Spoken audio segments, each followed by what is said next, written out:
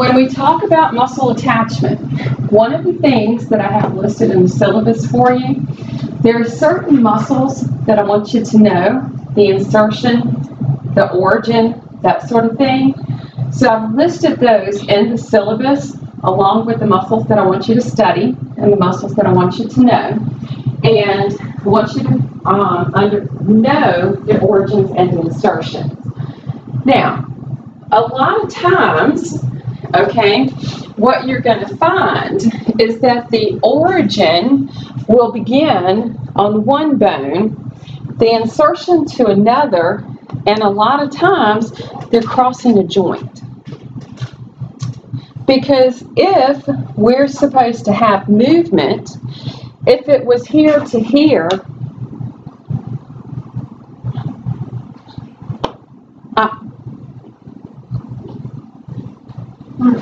just saying, you know.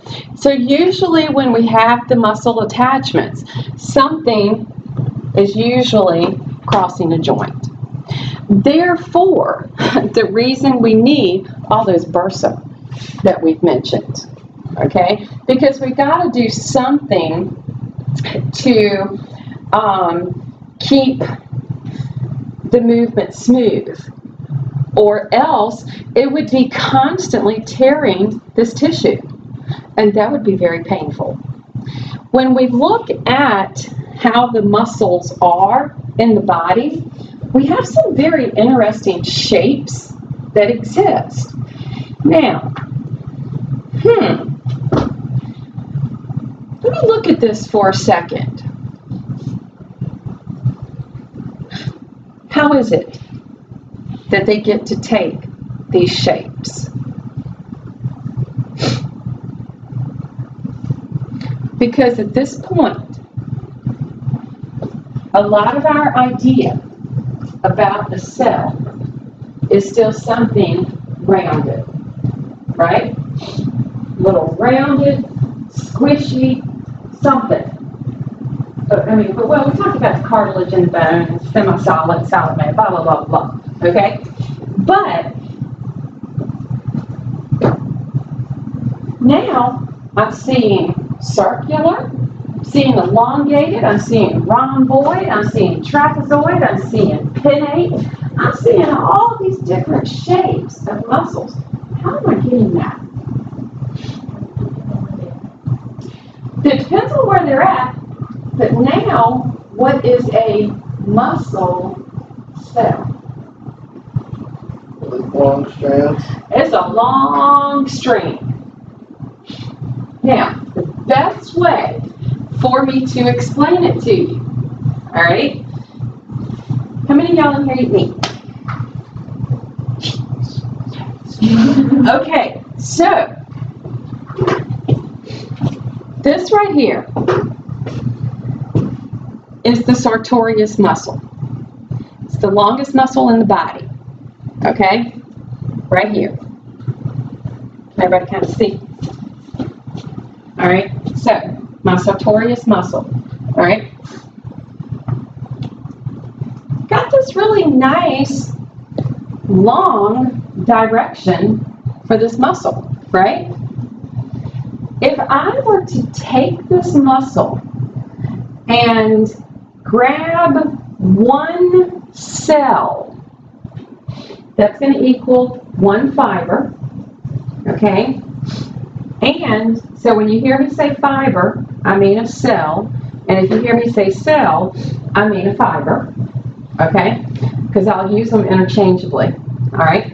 But if I could take it and pick it and pull it up and do this number and hold it, I would be holding one cell.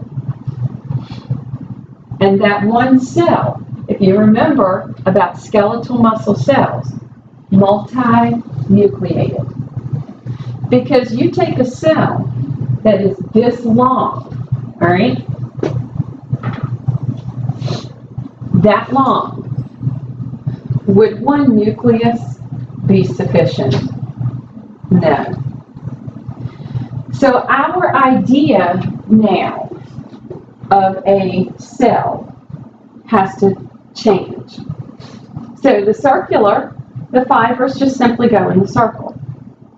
If it's pinnate, they just simply look like all the feathers. Okay? So our idea about it has to change.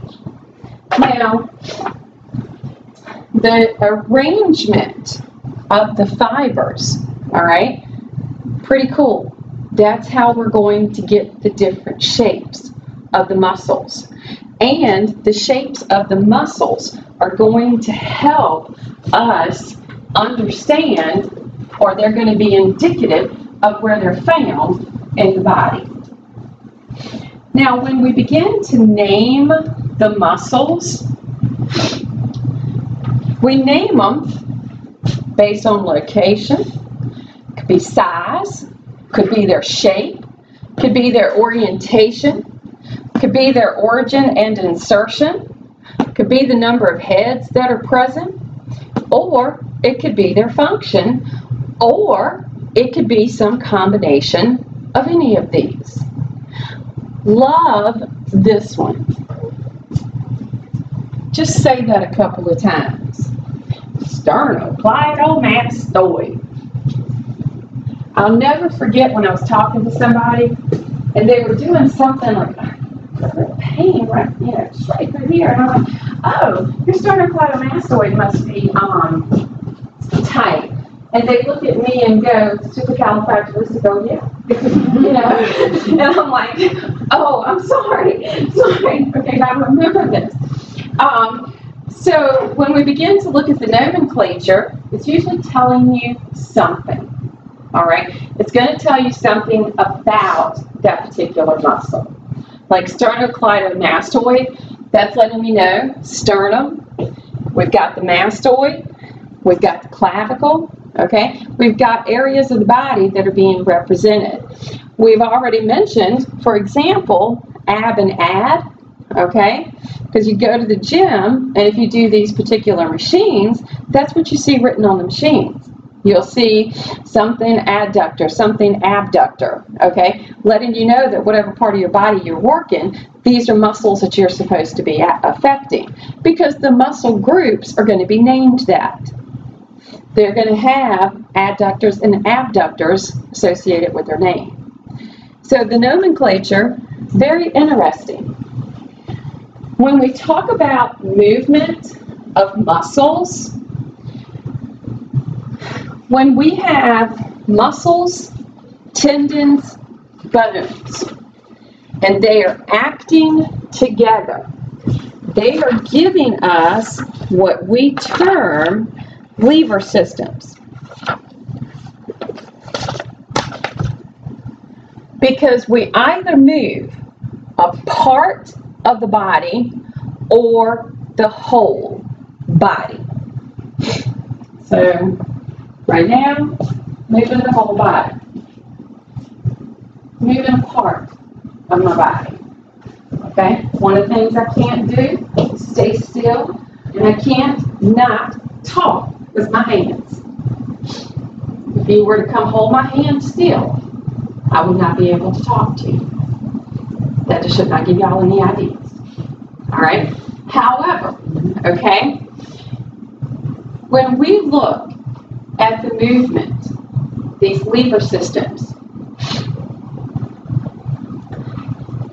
muscle contraction is going to be what we say is a pull or a force according to the position. So we're going to have a pull or we're going to have a force that we get to create with the skeletal muscles. Now your textbook goes into great detail about the lever systems. All right?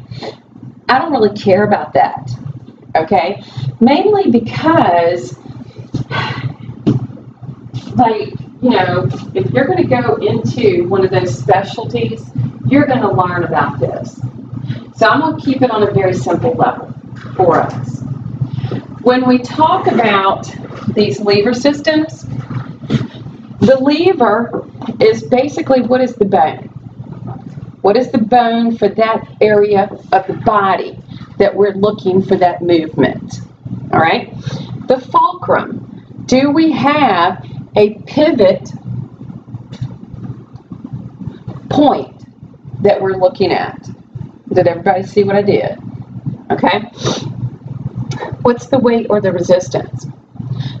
Basically, this force of gravity that's existing. And let's face it, gravity makes things heavy, gives them something for weight. All right? And the weight differs, okay, based on the structure of the item. We classify the levers as either being class 1, class 2, or class 3.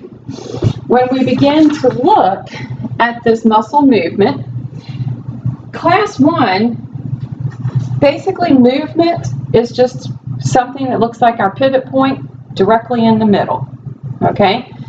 They give the example of nodding the head, okay?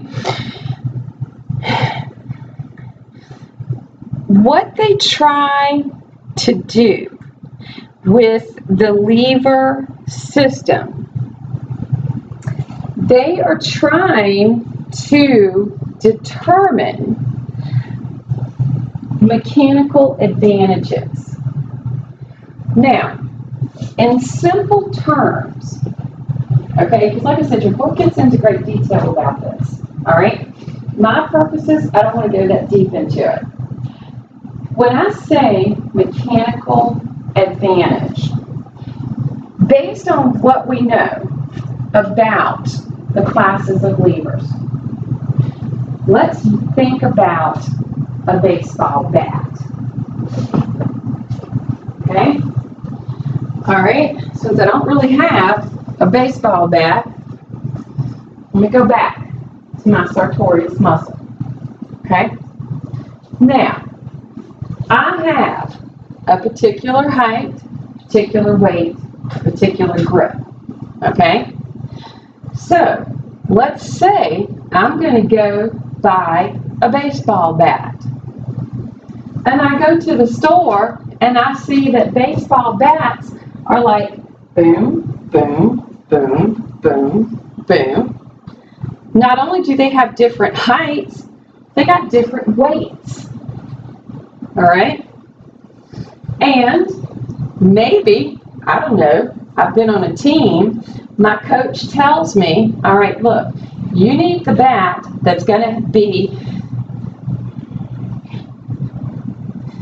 28 inches high, has a weight of 7 pounds, and the grip on it is 18 inches long. Why? Because what's my overall goal in using that bat? Strike the ball. I want to hit that ball out the park. I want to be able to stand and go.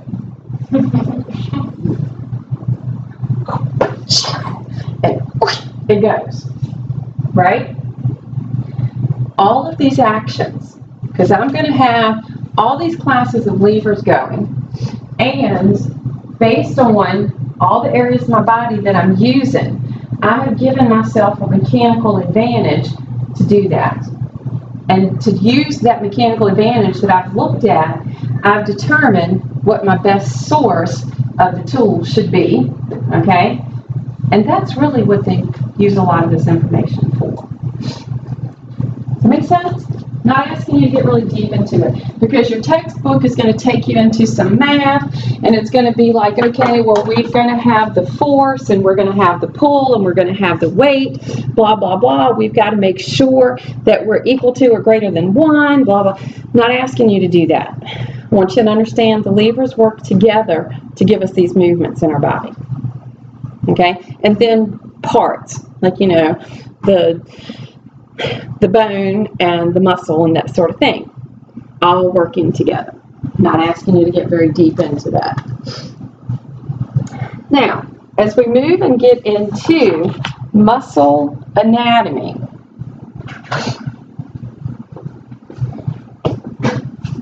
What you think?